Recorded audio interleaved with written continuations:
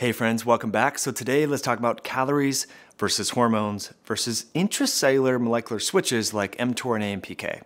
So there's a big debate, as you know, on the internet at large, on Instagram, on social media, where you have people that kind of fall into kind of two buckets. You have the energy balance bucket folks. This would be Lane Norton, Kevin Hall, those type of people. And their basic premise is that, you know what? This whole insulin carbohydrate model of obesity is a bunch of junk. The only thing you need to care about is your energy balance, right? If you're in a surplus of energy, you're gonna gain weight. If you're in a deficit, you're gonna lose weight. And I'm gonna share with you a little bit more about the intracellular biochemistry associated with energy surpluses and deficits and why you can't disentangle surpluses and deficits from your hormones and other non-nutritive factors like circadian rhythms, like inflammation, like hypoxia. There's a myriad of different things that tinker and test with the intracellular molecular switches that tell the rest of the body that we should either burn fat or store it, okay? And then you have the other camp. So that's energy balance camp, okay? That's a little bit of preview where we're going. The other camp that I fall into and Thomas DeLauer and others, and by the way, just did a great collaboration with Thomas DeLauer. I'll link the video here. And so getting back to the camp or the bucket that I sort of fall into is this hormone camp, where we know that, yeah, energy balance matters, absolutely. But we also know that energy balance matters in the context of your intracellular signaling pathways, like the growth factor, kinase, mammalian target of rapamycin, mTOR, or AMPK. There's another intracellular switch or enzyme, if you will, fatty acid called malonyl-CoA that's a big regulator and governor of fatty acid synthesis versus utilization within the mitochondria of our cells, particularly the liver.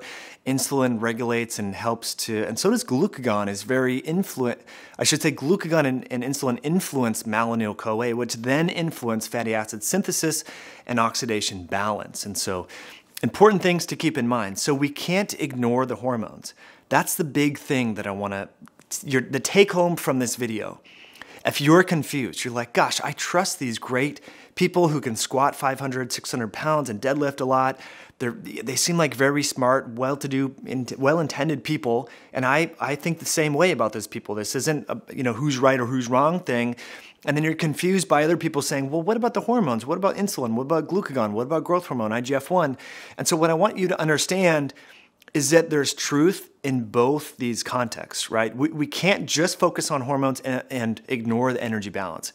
That's not good, good advice. We can't just focus on energy balance and ignore the hormones because it's impossible to disentangle them. So let's talk about that.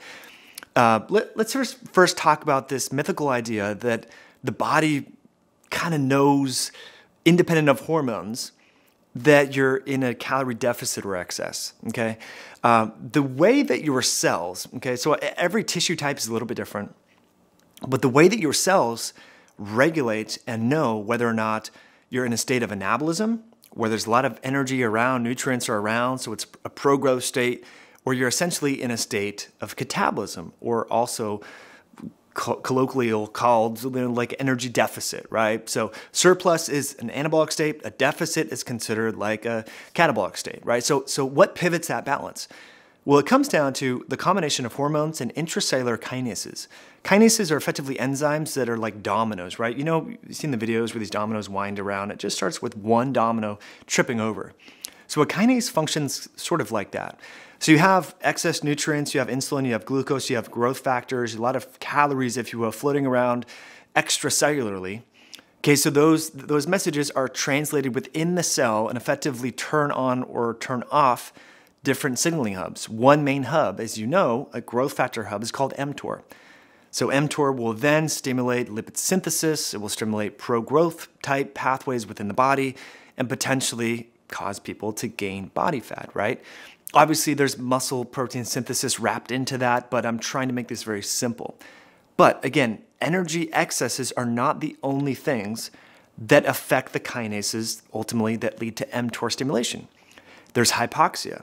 There's other hormones, like, for example, insulin and IGF-1, right? There's inflammation. There's a lot of non-nutritive factors that ultimately affect this key pro-growth pathway that is a signature of anabolism. Okay, so keep that in mind. Let's talk about the catabolic side here for a minute. So let's say you're in an energy deficit, you've done a lot of fasted cardio, You're eating an 800 calorie a day diet for your contest prep, right? So you're in a deficit. Again, how does your body know you're in a deficit? Because different hormones are upregulated.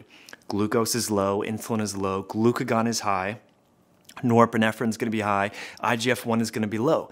There's a signature of hormones that translates into the cell by way of kinases. One of the main kinases involved in the catabolic pathway, energy deficit pathway, would be AMPK, adenosine monophosphate kinase, okay?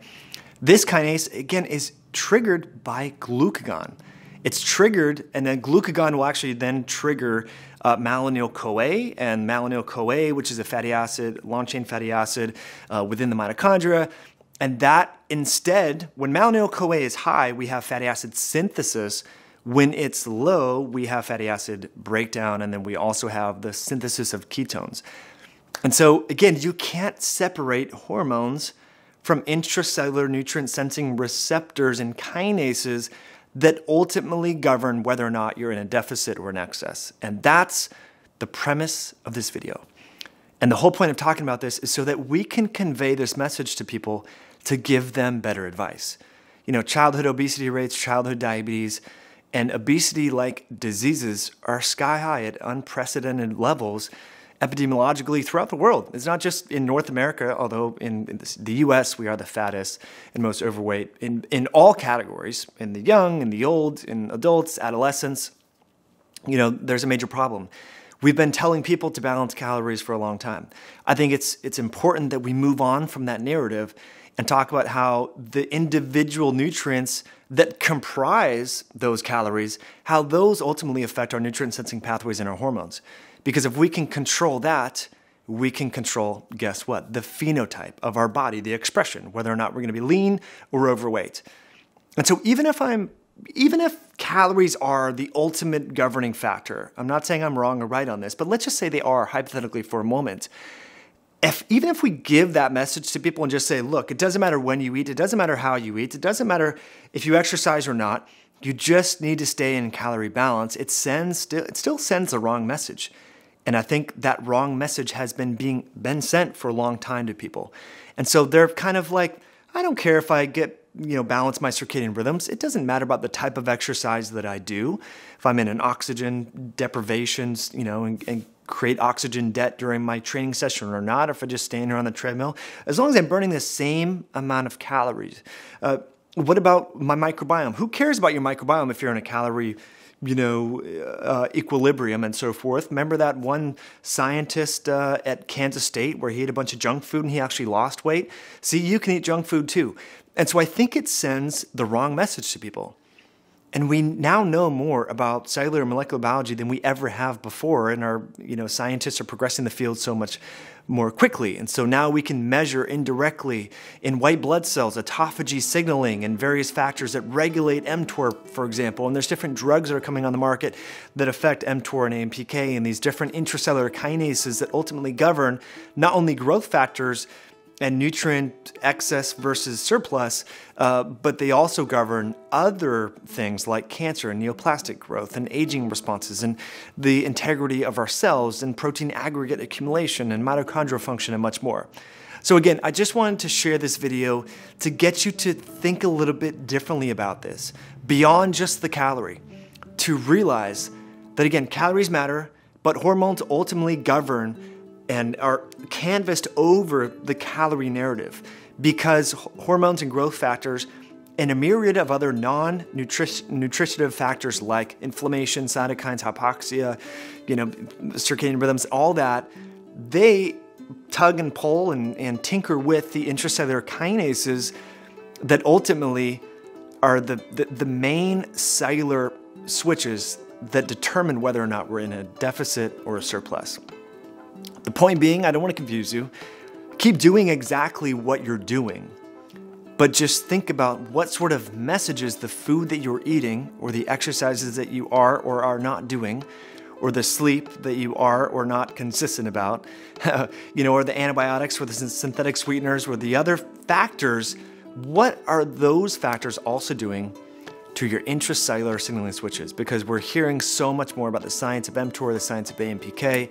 This is why drugs like rapamycin are being evaluated potentially in human clinical trials for the treatment of dementia and looking at Alzheimer's and longevity. And we see like metformin and other compounds, spermidine. I mean, there's a lot of new research coming out because it turns out that these main molecular switches, again, that determine whether or not you're in a deficit or surplus, are key whole body switches in the sense that if we can kind of get these right, we can dial in and optimize our health. So, sorry for the long-winded video. I hope some of the animations helped with that. And if you're not yet subscribed to the channel, I would be honored if you do subscribe. You can hit that like button, and you can also share this with a friend or family member if you like this sort of content. And that way we can spread advanced knowledge to people to help them make more educated lifestyle decisions. So very grateful that you're tuning in all the way. Hope you have an awesome day wherever you are in the world, and we'll catch you in the next video. Peace.